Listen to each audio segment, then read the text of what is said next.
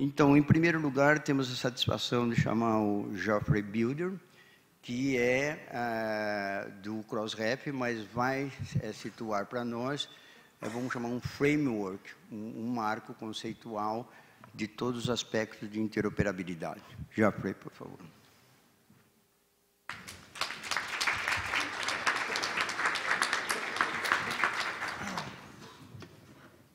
Let's see. Thank you, Abel. As you've been told, my name is Geoffrey Bilder, and I'm the Director of Strategic Initiatives at Crossref.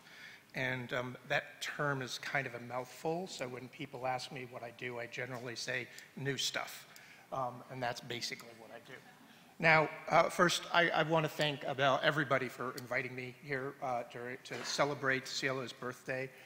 It's just an amazing coincidence that it happens to coincide with a sort of celebration we're having at Crossref, which is that as of yesterday, we've actually registered 100 million DOIs. That's 100 million research outputs that have been assigned persistent identifiers and metadata and things like that.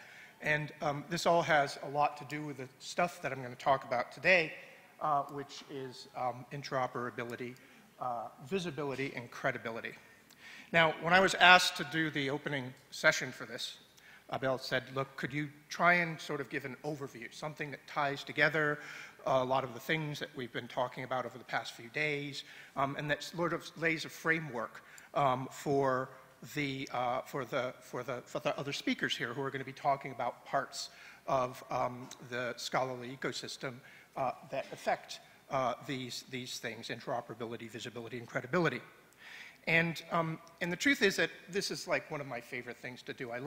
I get invited to lots of places to sort of generalize and often actually to complain and to insult the people who have invited me. And so I really thought this was a great opportunity to think about these three sort of terms and how they are intertwined and how they've been sort of subtopics throughout almost everything that we've talked about over the past few days.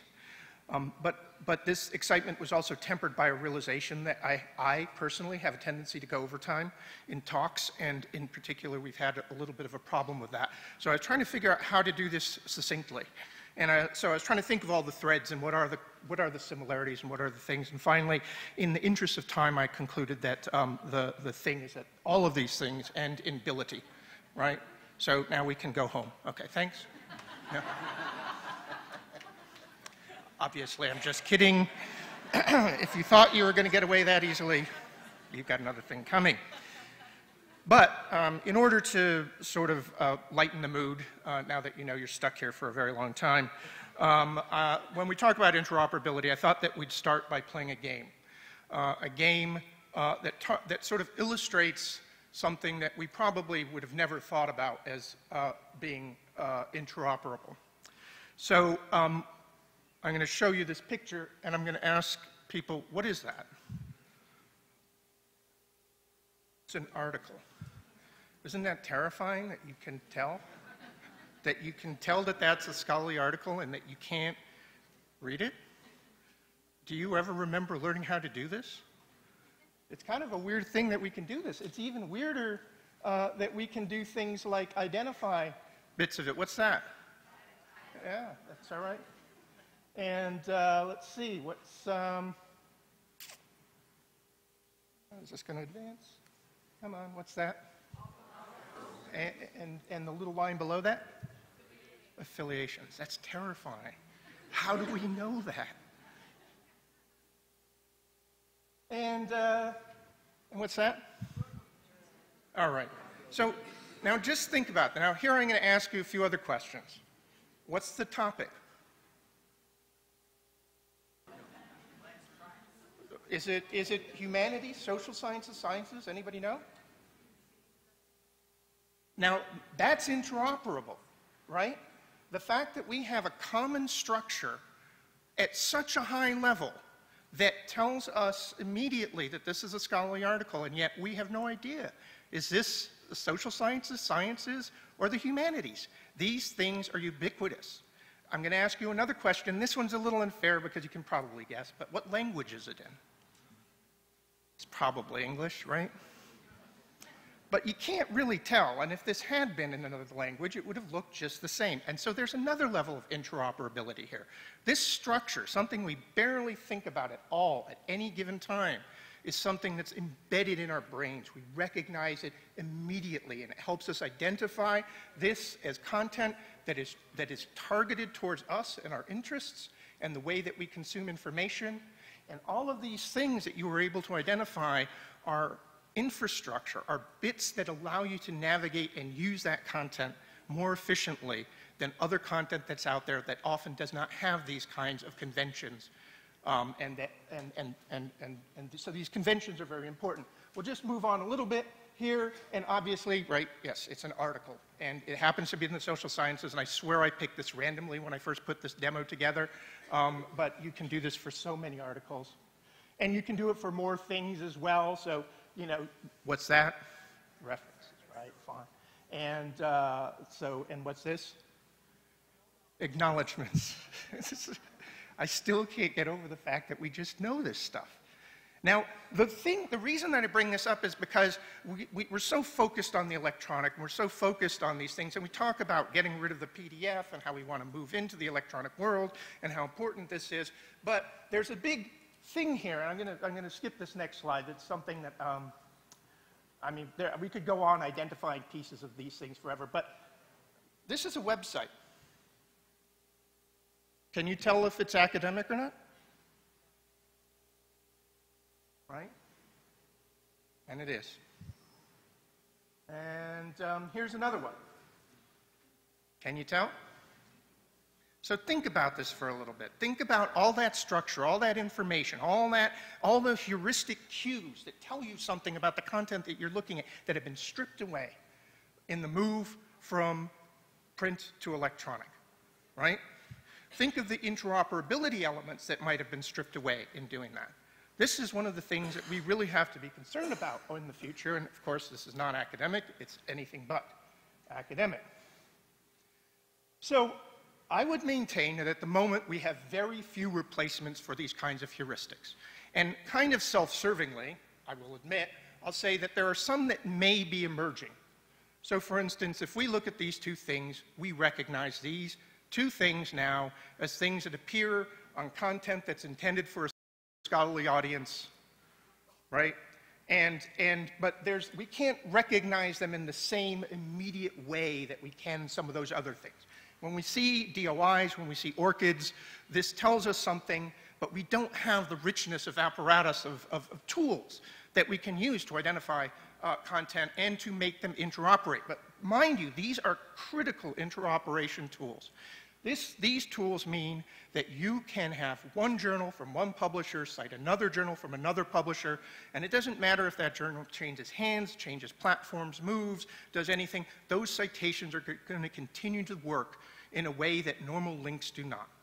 And similarly, we're in an industry where it is vital that we know precisely who said something and who provided evidence and who to give credit to, and therefore name collisions, which are something that are probably a minor annoyance in a lot of other kinds of publications, are a critical thing here.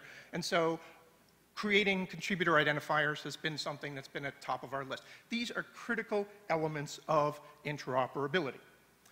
So the next thing that I need to talk about is visibility. And I'm going to do two things. The first thing is I'm going to talk about sort of a phraseology that I think we've adopted and that at least personally kind of repulses me. And that is that we often use the term disseminate when we talk about making things visible in the scholarly world. And one of the problems with disseminate is that it's a very sort of one-sided thing.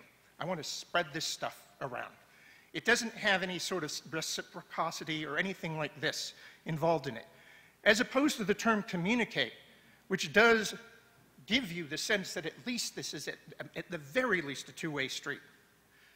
And so one of the things that I'd say is that when we are talking about things and we talk about dissemination, other terms like that, you know, just making it visible, it's not enough to make it visible It's something that needs to be engaged with. It's something where you need to be able to go back and forth. So when we create technologies, it's not enough to broadcast it in neon lights. If nobody can respond to it and interact with it and do things with it, that's a problem, right? The other thing that I want to talk about is a little bit, when we talk about visibility, we still tend to think of users, human beings sitting in front of screens doing things. And increasingly, this is not the case. This is not what we're dealing with. What we're dealing with is robots. Things that are taking this content and harvesting it and looking at it and comparing it. And so whatever tools that we use to make things visible, we have to make them as machine actionable as possible as well. And this is very important, just as to give you a sense of the scale of what we're talking about. Crossref, we have an API, which is an application programmer's interface. And it's used by many, many people, many services, things like EasyBib and Zenodo, and a bunch of services like digital science and stuff use us. And just last month, we had almost 240 million queries of this API. This information, the metadata associated with DOIs, is going all over the place, and it's turning around. And does this matter? Yes, it matters, because what's happening to this is we are having lots of different publishers. Last count, we have 11,000 members depositing metadata into Crossref, which then gets distributed to third parties, including publishers all over the world, which just then gets turned into citations and references and things like that in papers, which then go back to publishers. So there's this virtuous circle of metadata where the publishers are submitting it, it's going into the system, researchers are using it, they're using it to cite content and to link to content in more authoritative ways, and this keeps going round and round, and I'm sorry about the PowerPoint conversion problems there. And so then this brings us to the final thing, credibility, which of course is about trust. And it's useful when you're talking about credibility and trust to at least have a definition that you're working with. And the one that I like to work with is this by Phil Wendley, which is a firm belief in the veracity, good faith, honesty of another party with respect to a transaction that involves some risk. The important thing here is the risk part, right? Because the risk, at the very least, of a researcher engaging with content that is not trustworthy, the very least, they're wasting their very valuable time. But it could be a lot worse than that in our industry. And this is why credibility, which is a gigantic topic with the media, has all, you know, with the media now, the mainstream media, or as Jan would call it, the mainstream media, this is our bread and butter. This is what we should be focusing on. This is exactly the kind of stuff that we have to be paying attention to. And one of the things that we do as researchers when we're dealing with unfamiliar content is that we start looking at provenance information to try and determine what it is, if there's something in the content, why we should trust it, right? So we look at an article and we see what other articles refer to it. What articles does it refer to? Does it include data? Does it include software? Does it link to protocols? Does it do all of the things that you would expect a responsible publication to do?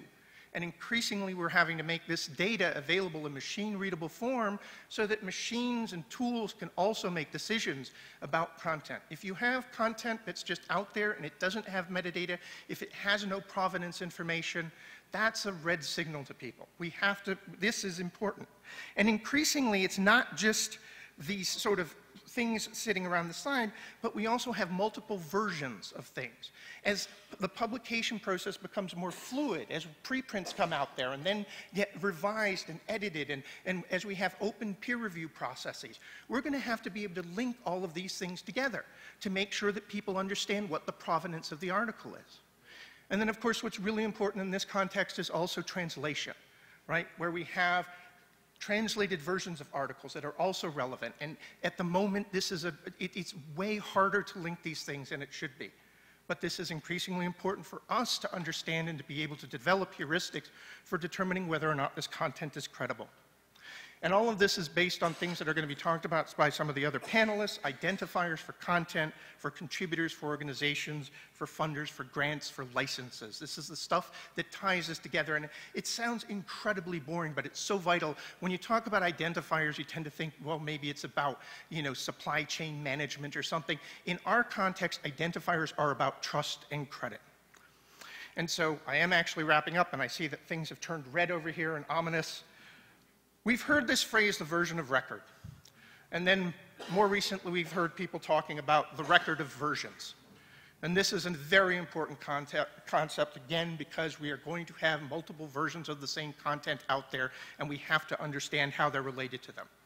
And so what I think also we need, though, is to understand the record of the version. That is, when you are looking at a version, you need to understand what's been done to it, how it's related to other content, how it's related to other versions, how it's related to translations. Ultimately, we're replacing the concept of the version of record with a record of versions, and each version with a record of what's been done to it. These are the things that are going to help people assess the credibility of content. This is the new infrastructure that we're building. The stuff that we took for granted here isn't going to look like this anymore. It's going to look like metadata.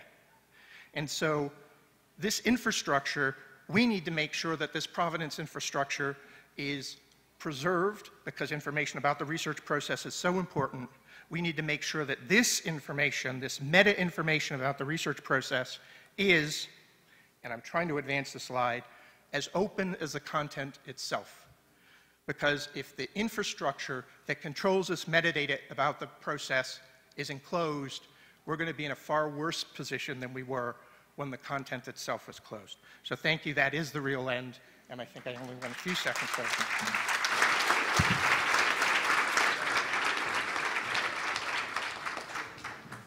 Muito obrigado ao Geoffrey por essa visão do tema desse painel.